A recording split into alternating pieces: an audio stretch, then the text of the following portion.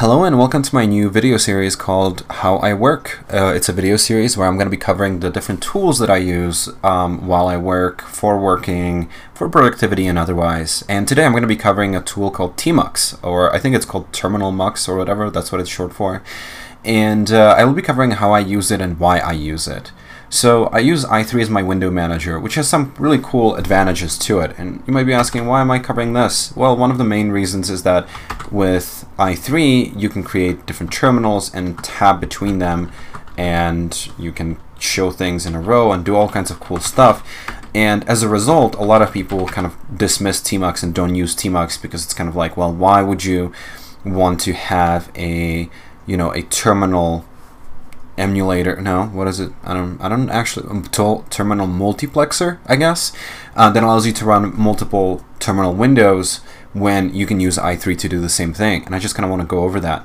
So first, Tmux is available in most repositories. You can run it on Ubuntu, you can run it on Arch, you can run it on basically any Linux distro.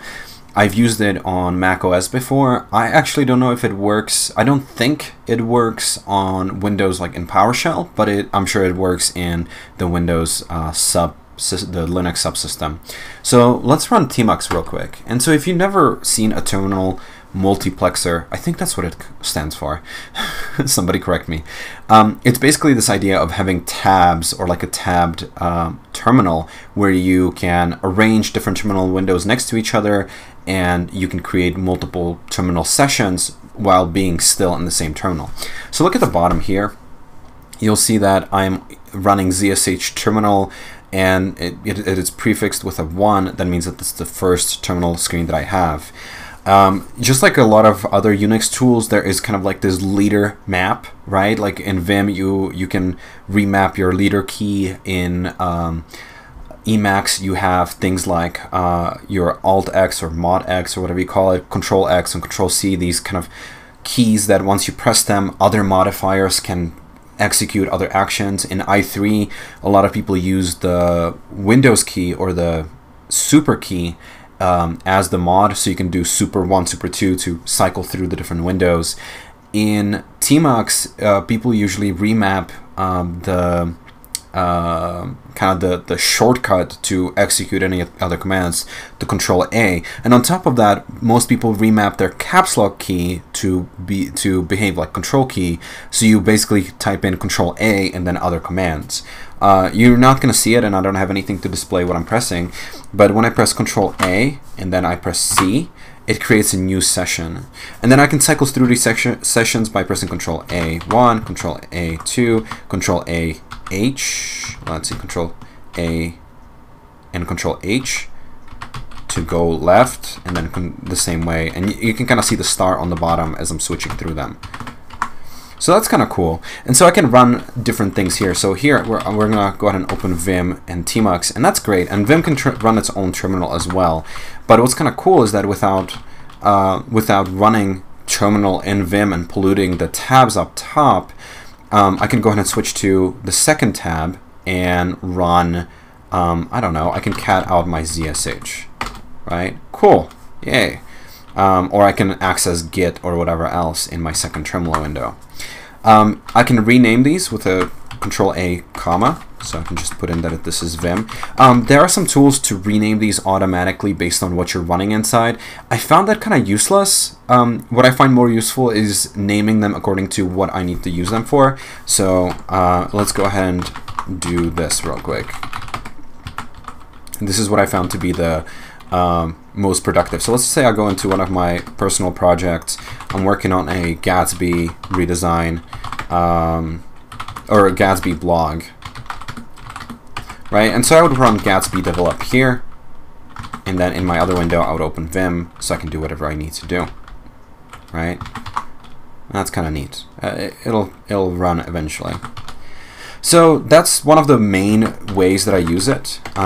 You can also split windows, which is pretty cool too. So let's just say that I want to run Vim, but actually I want to run Gatsby in the same terminal session or the same window. So I can press Control A, and then I can press the pipe operator, which this is a This is one of those things that I remapped for myself, but it is a common remapping.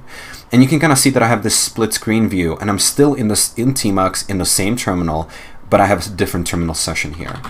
So I can go ahead and go back to there and run Gatsby develop.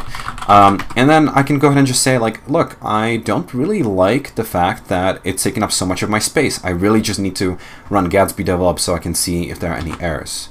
So, and I can switch between these. You can kind of see the green line over here as it changes and tells you which I'm in. And I can resize these as well with some shortcuts. Oh, looks like I have a problem here. Perfect. And so, yeah, I have a problem here. Let me go open that up, right? I have a post.js that I'm messing up.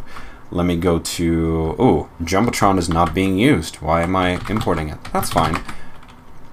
Prettier is gonna autocorrect this. I can go here, and I'm all the way at the bottom, and everything's compiling fine. Let's go ahead and undo this change, save it. There. Yeah. So it is a productivity tool in this, that you have this one tool with one set of shortcuts where you can do all these kind of cool things here. There are a lot of shortcuts. I am not a master of Tmux. As much as I know, let's say, about i3 or Vim, I don't know as much about Tmux. There are some cool things that you can do. Let me show you some of the other productivity things that I've done here. So really, mostly I use it for the tabs on the bottom, so I can run multiple sessions and switch between them. The split screen, so I can have Vim plus something else running on the side. But there's one other thing that I really like, and that's being able to create new sessions. And you can see I have a Tmux cheat sheet open here for this video. So let's go ahead and just open that up real quick.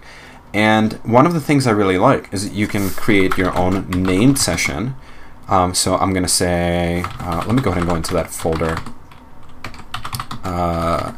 And I'm going to go ahead and just call this session, I don't know, blog redesign.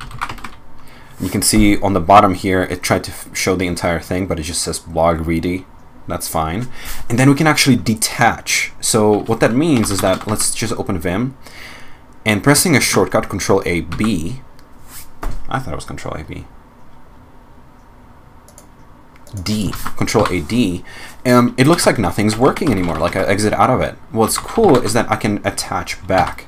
So I can do Tmux ls, and it shows me what sessions I have running. That's kind of cool. So let's go ahead and see that redesign. It looks like I have several that I detached from. So let's do Control-A. Wait, hold on. Tmux A. I'm not in Tmux, so Control-A doesn't do anything. And then I believe this is how we do it. So I will say Tmux attach and to blog redesign, and I'm back. So I can just save these sessions and come back to them whenever I need to, whenever I want to. What's cool about that is that, let's just say you're done at the end of the day with your work and you have some complicated setup, you know, you have the whole Gatsby develop here. Obviously you don't want to be running Gatsby develop in the background, but maybe you do. Maybe here I have some, you know, looking at Git and what I need to do there. That's cool, and so I'm just going to go ahead and detach. And then I want to work on one of my personal projects, and the next morning I'm like, oh man, I need to get back to work. Oh yeah, let me see, do I have a session open? Yeah, I do. So let me go ahead and go attach back to it. I don't know if you saw that, but I have ZSH, and it has autocompletion for Tmux. So I typed in BL, pressed tab, and it auto-completed that session. I have no idea what these sessions are. Actually, I think this is a, oh, it says attached. So this is actually a running session in one of my other terminals. What's cool is that I believe I can attach that same session, and whatever I do in that session in this terminal should reflect in the other terminal. This is one of those like more advanced features where you can have several people join into the same Tmux sessions through SSH or however else, and be able to, you know, collaborate together. I recommend this cheat sheet over here. Using it, it is not a like it's just a random cheat sheet I found.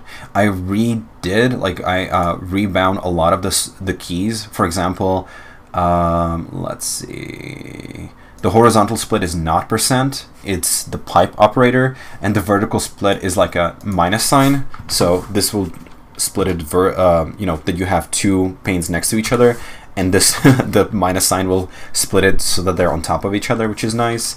I don't use any of the other stuff, so let's see, any of the other tools. Let's see, swap. Yeah, I don't even know. Oh, swap, that it just goes between them. You can kind of see the green highlight here. Okay, yeah, and then I can kill that pane, I guess. Doesn't work, so I don't really know. Yeah, not sure what that does. Oh, I was pressing the wrong button. Cool, so you can kill it. I don't know, toggle between layouts? That's interesting. I've never seen this before. I guess there are some predefined layouts. But yeah, I don't really use any of these things. I did rebind a lot of the keys. You can check out my dot files.